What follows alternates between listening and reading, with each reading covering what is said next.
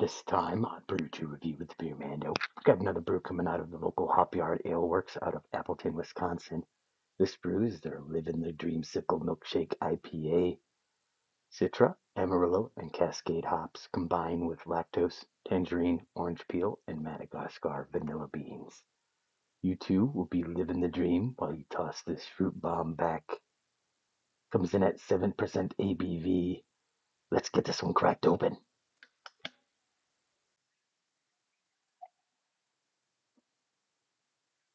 So I've been waiting for this one for a while.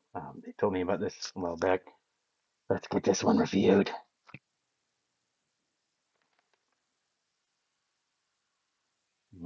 Kind of grapefruity smelling. We'll see.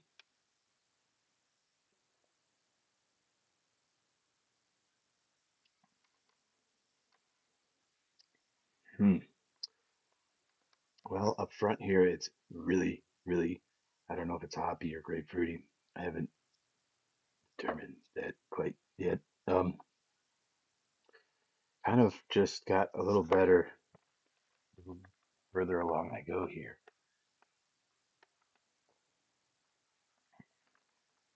It's kind of changing more into a more orangey flavor. This one's interesting. Getting better as I go along here. Guess we'll see right here in just a little bit.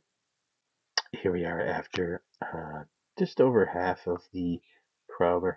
Um, this one's definitely a lot better than that initial burst of grapefruit. Just not a fan of that. This is orangey.